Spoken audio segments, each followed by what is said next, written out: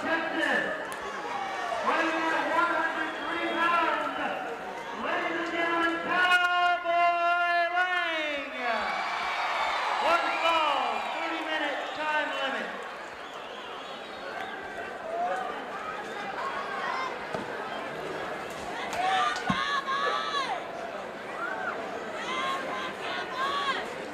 Well, there's no use adjusting your television set because, yes, the two men who are in there and who are about to wrestle are a little bit shorter than the ropes, and the referee does get down on his knees to look him in the eye because here we have two of the country's foremost midget wrestlers.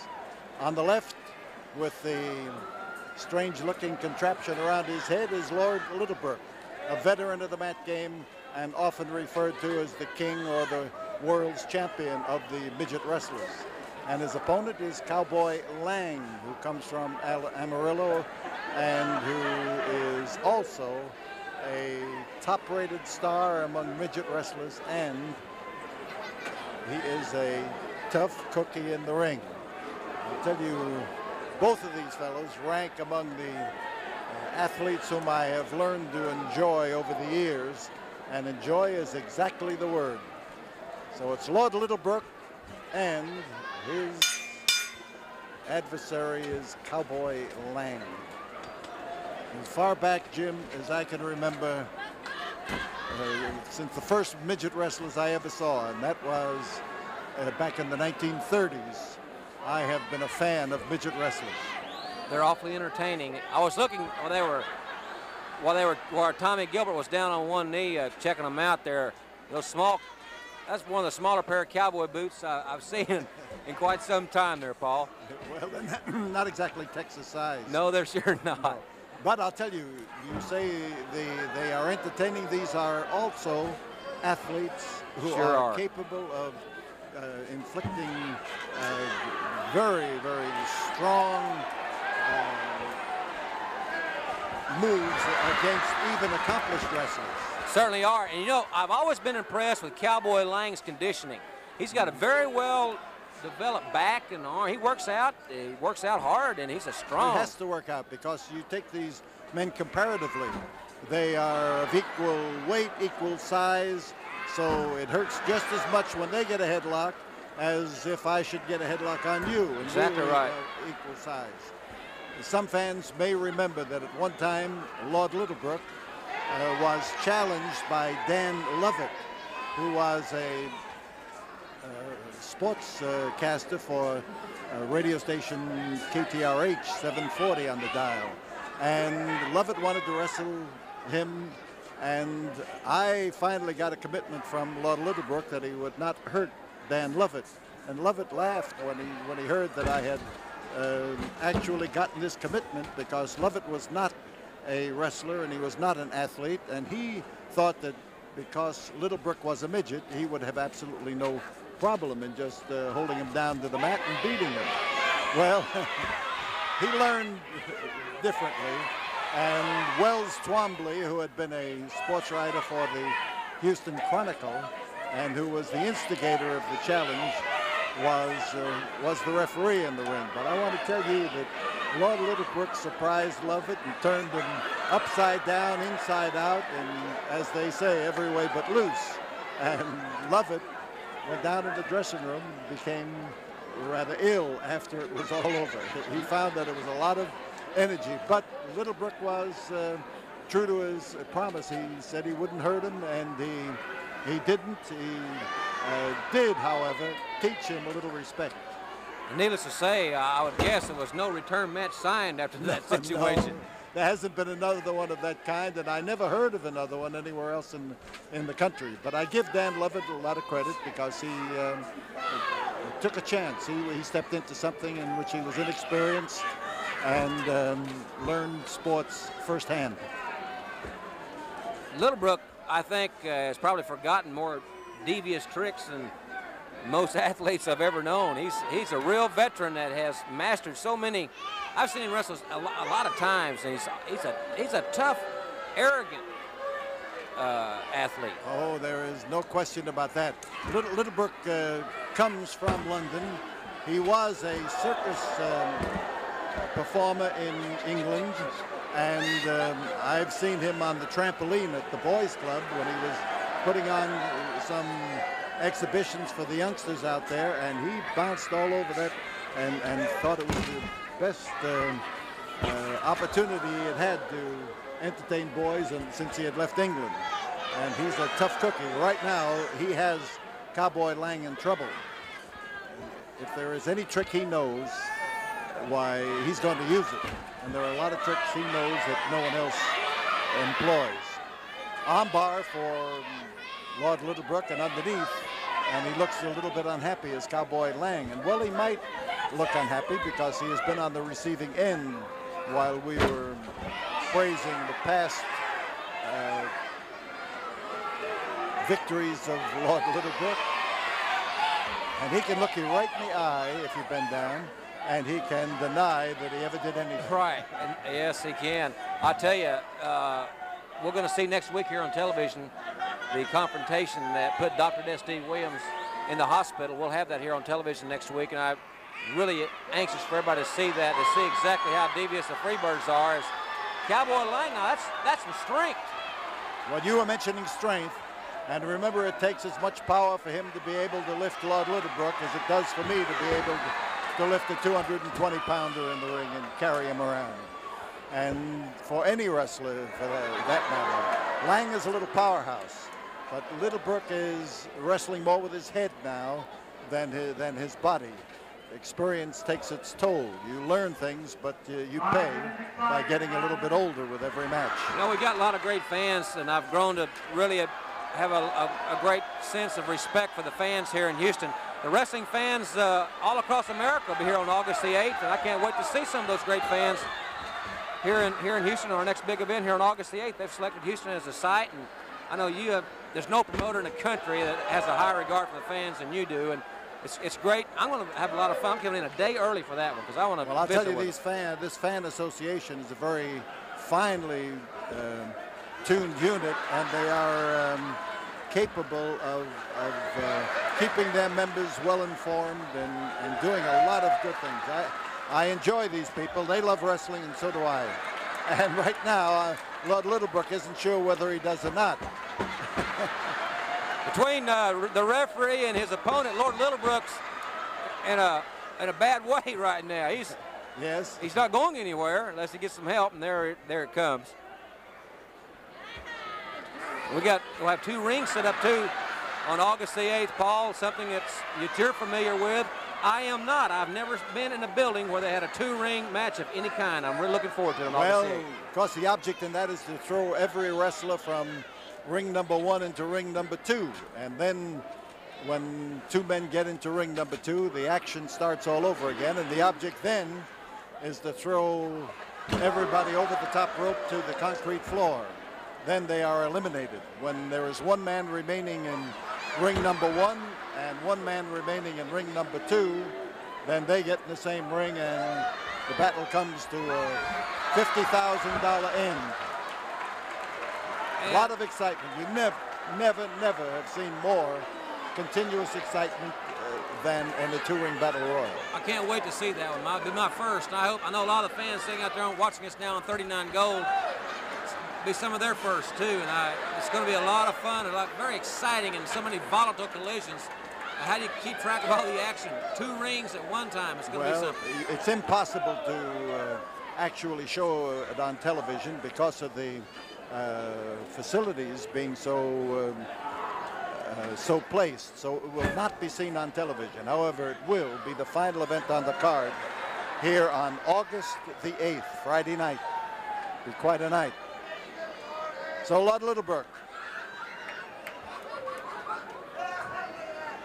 is having a little argument there with somebody. I think I was looking at him through a pair of binoculars.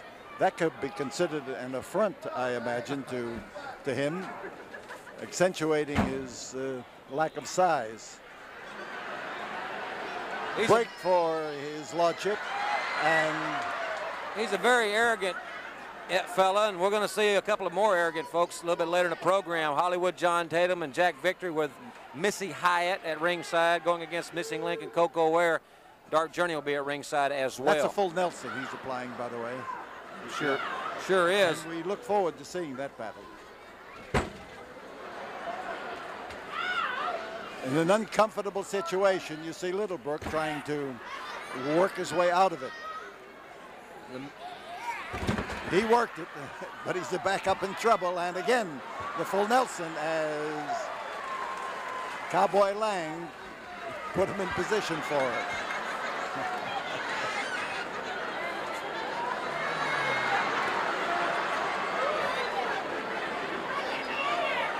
So Lang and Littlebrook resents the implications made by some of the fans in that front row. They're telling him off, and he doesn't exactly like it. Arm and headlock to take him down, and now the task, of course, is to hold him down, as Littlebrook well knows. And referee Tommy Gilbert looking in there to check on things.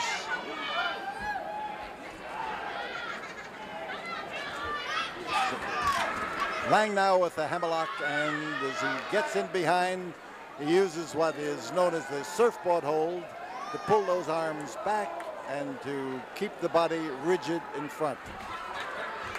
Lang's got a surprise for Littlebrook. 10 minutes have gone by. That's what I was referring to. Using your head. Yes. In the literal sense, perhaps. And that time he, of course, fell victim to the strategy of his lordship. Side headlock, and there's a quick exit for a hammerlock by Lang. Let's go look at those cowboy boots we were talking about. Yes. Rhode Island size, not Texas size. Well, you know, Lord Littlebrook has 4 very, very beautiful children. 2 girls, 2 boys, 2 full-size kids, and 2 midget in his family. And there was a clout across the throat that wasn't exactly a clothesline, but had exactly the proper effect. It upended Cowboy Lang, put him on his back, and left him there where Lang is looking, while rather Littlebrook was looking around for that grip on the stomach muscles, but never quite made it. Well, Lang is in a good position. He's tempted, and the fans are encouraging him.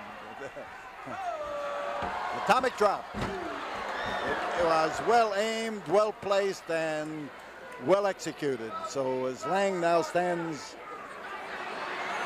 there waiting for an opportunity now to sneak in on the spry one.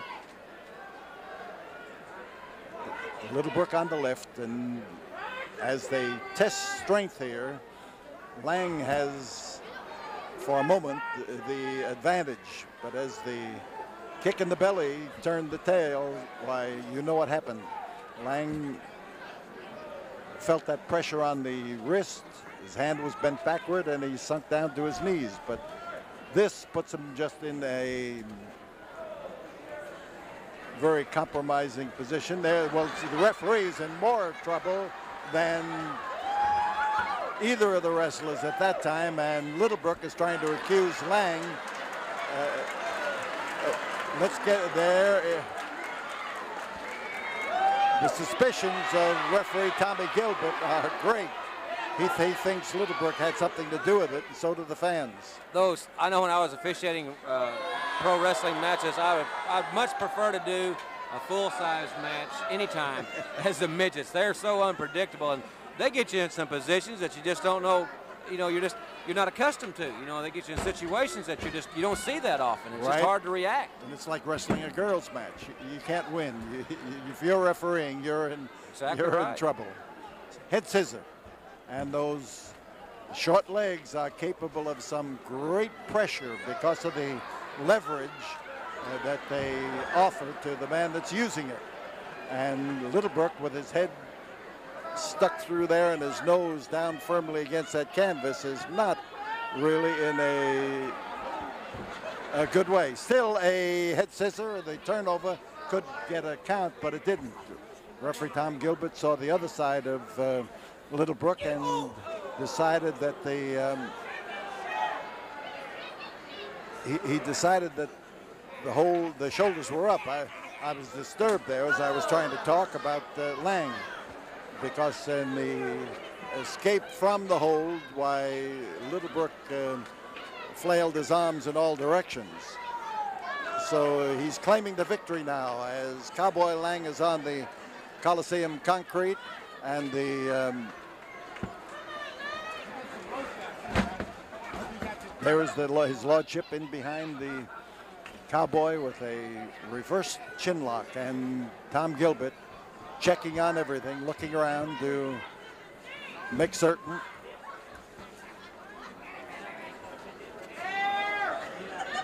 Reverse chin, and there's a nice escape, and you saw as he came out of that, he took that arm right along with him by the very turn of his head, and he managed to turn right into the arm and to take him down with a hammerlock. But this is more important to Lang, that the drop kick, and you might say he didn't have very far to go to, and Littlebrook's in trouble, and I don't know. It almost looked like a 3 count that time, but it was close. It Jim, sure was. I think not. It was referee close. was in a, like I said, 15 minutes have precarious gone position by, there. and they are.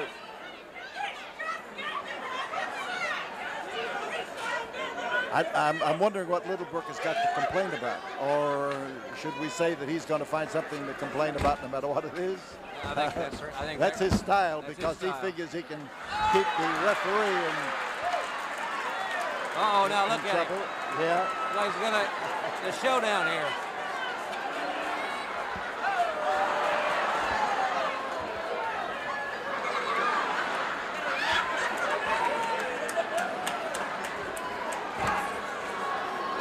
Lord Littlebrook lulls you into that false sense of security with that sleepish grin, and then all of a sudden he turns it right back on. And well, that time he didn't exactly get turned on. He got turned into. He slammed right in there. And here's Cowboy Lang up, and he may have found the weak spot in Lord Littlebrook. And that back slam can turn into a victory here for Cowboy Lang. It's the best he's been able to bounce him, but the foot in the face is a good answer. Sure is, and Lord Littlebrook turn it on now to Cowboy Lang. The action is fast. And he's got his shoulders down, and there it is. So it goes. The victory goes to Cowboy Lang, who won in 2 ways. He got his lordship's shoulders down, and he got his hat back. Not a bad deal for a cowboy. Not a bad day's work.